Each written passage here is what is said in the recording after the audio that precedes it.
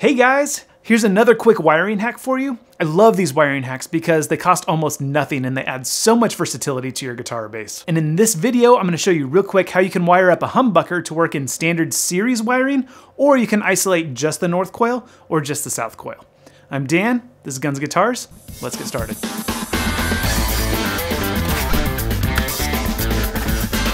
Okay guys, for this hack you need to make sure that your humbucker has 4 conductor wiring, and you need to have a soldering iron and some basic soldering skills, as well as a single pull double throw on off on switch. Although I've used double pull double throw switches in a pinch because they're actually cheaper and easier to find.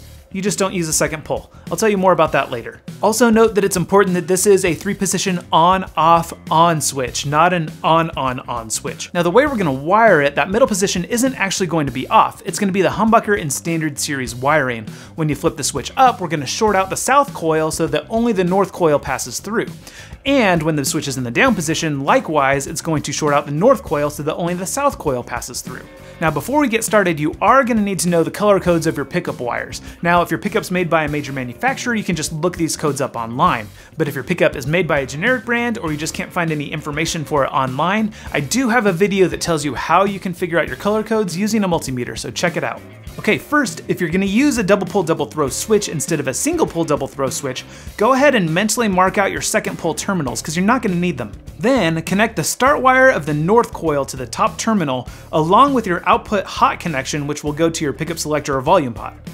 Next, connect the finish wires of both your north and south coils to the center terminal. And lastly, connect the start of your south coil to the bottom terminal along with your ground connection.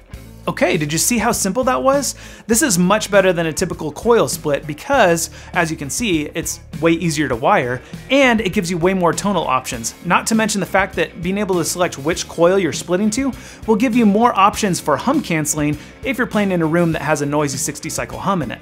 Now this mod works for both guitar and bass, and I'm going to show you real quick a demo of my Jaguar bass that has this mod on a bridge humbucker position. Now I'm going to rearrange these sound clips so that you can hear the subtle differences between the humbucker, north, and south coil pickups. Check it out.